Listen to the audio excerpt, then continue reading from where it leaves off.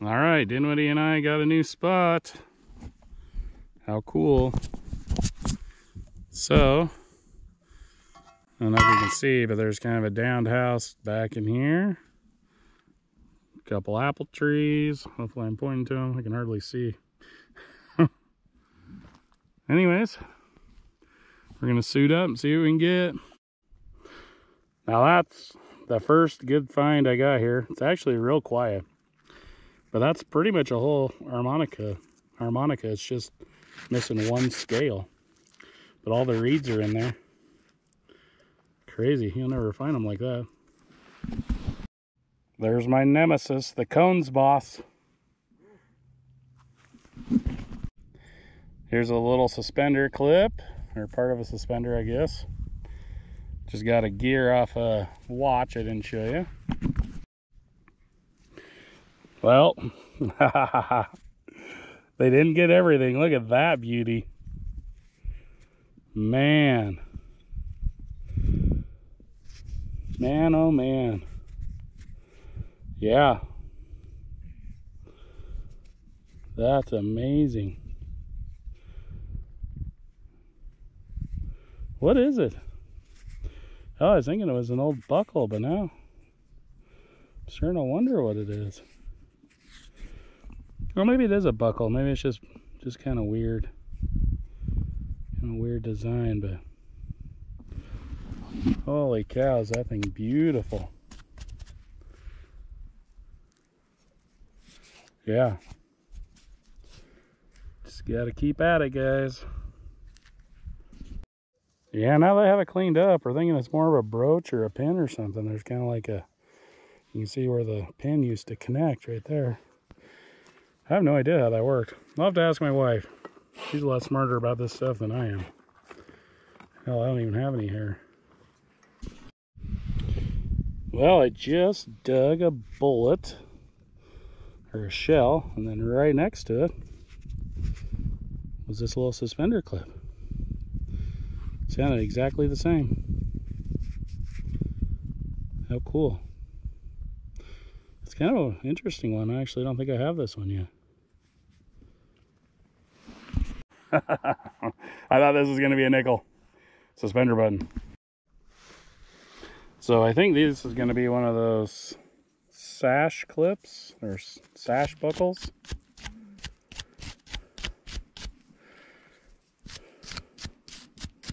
See if I can get this sucker cleaned up for you guys.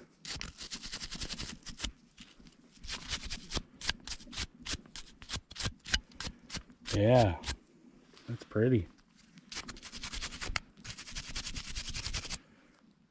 So I'm in just kind of like a button war and find all the spotting, or everything in this one spot. Thinking maybe this is where the clothesline was or something. Isn't that neat? So I'm like, oh, it's a hook. It's not a hook. It's a freaking goose head. Or swan or something. A metal goose head. Well, I can cross that one off the bucket list. Look at this guy. He pushed me out of my spot. And now he's trying to tell me I missed stuff. As he encroached right into me and shoved me out of here.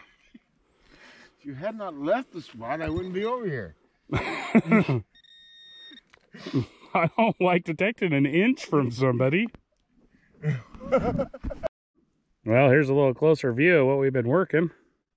It's just a pile of trash right now. Well, we got a cool well. So we're thinking there should be a Homestead around here somewhere. Let's find it.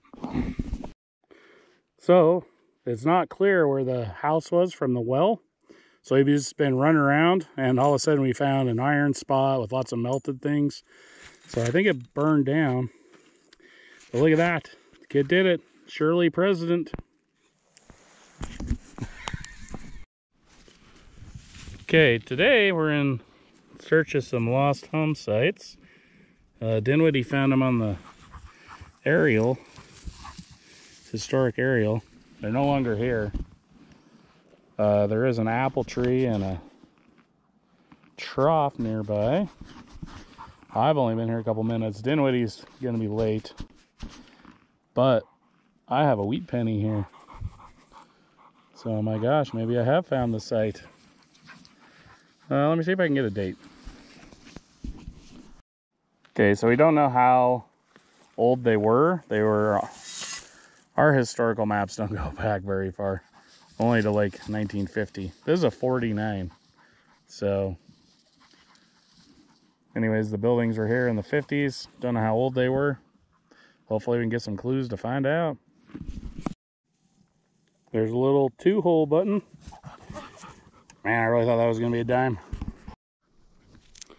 Well, I just found a real nice button. It's got some sort of pattern on there, but I just can't make out anything. It just doesn't look like anything to me. But look, it's got back marks and a shank and everything. Gold gilt. I mean, I'm feeling like it's got to be some sort of military button or ceremonial button of some kind. I don't know. Maybe it's even like Chinese or something. Crazy. Hopefully one of you guys know what it is. All right, I figured out what this button is. Turns out it's the Grand Army of the Republic button, which was a fraternal organization comprised of veterans of the Civil War on the Union side. Pretty cool, man. Not a bad little find.